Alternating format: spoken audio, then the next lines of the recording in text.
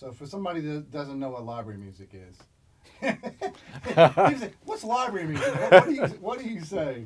Well, Robin always said that never tell the bastards what it is. As long as they don't know, that's great. Don't say anything, keep it under your hat.